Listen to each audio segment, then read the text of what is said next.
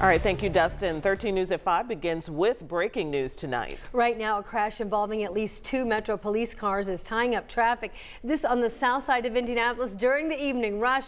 Chase Howell is live there tonight with what he's learned. And Chase, can you tell us anything since your last report? Any update on the officers' conditions?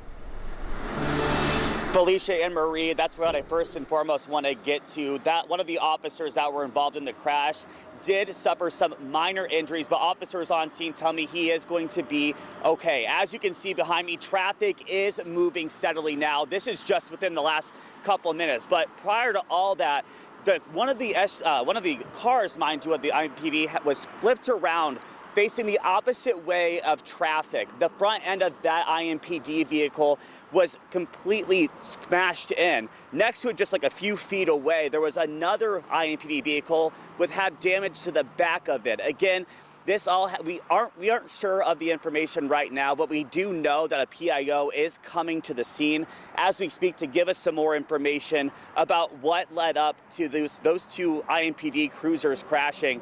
But again, I'm over here on US 31 South, just at Epler Avenue, where 2 IMPD vehicles were involved in a crash. One of those officers, again, suffered minor injuries, but he is expected to be okay. That was coming from an officer on the scene.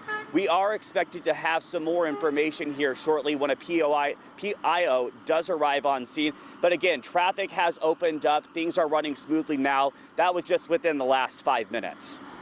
All right, Chase, thank you so much. PIO being Public Information Officer, so we're waiting to hear from IMPD. Thank you, Chase.